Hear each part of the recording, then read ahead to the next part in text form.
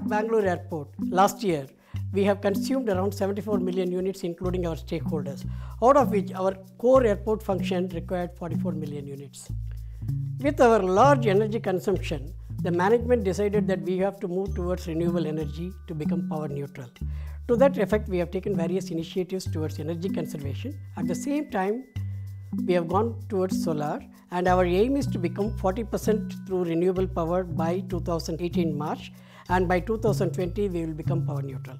When we become power neutral, the consumption what we are contracting through the solar power will be equivalent to the consumption of 18,000 homes.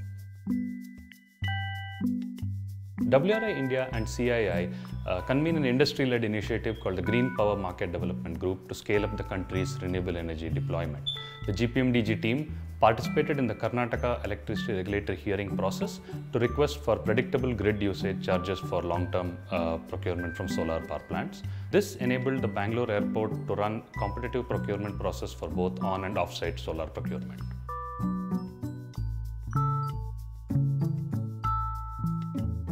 We have received multiple bids from vendors with multiple complex components in this. That's related to upfront charges, unit charges year on year, with escalation, without escalation on all these components.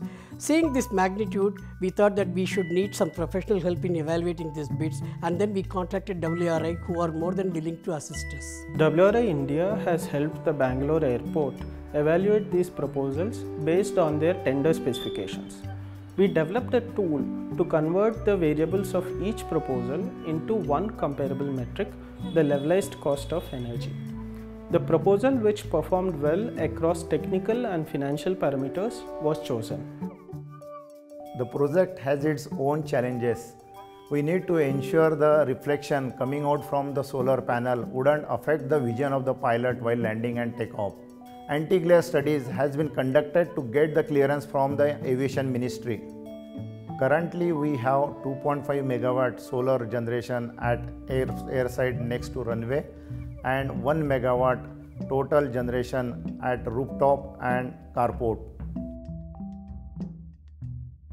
Since its inception in 2013, GPMDG has brought together regulators, utilities, businesses, and civil society to address the policy and market barriers that impede the growth of clean energy in India.